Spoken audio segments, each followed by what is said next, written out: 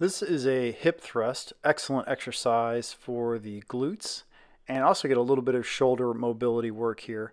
So notice the hands are underneath the shoulders with the fingers facing away, and that's going to be the more aggressive shoulder mobility position. I'll show you a different position with your hands here in just a second. So basically we're just starting with the glutes on the ground, feet flat, hands flat, and we're just going to drive those hips up in the air. And now you can see the different hand position.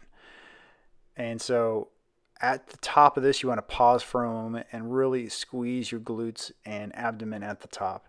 Breathing is important too. You want to exhale as you drive up, deep breath in as you go down, and recover. And try to keep your head and neck fairly neutral through the movement.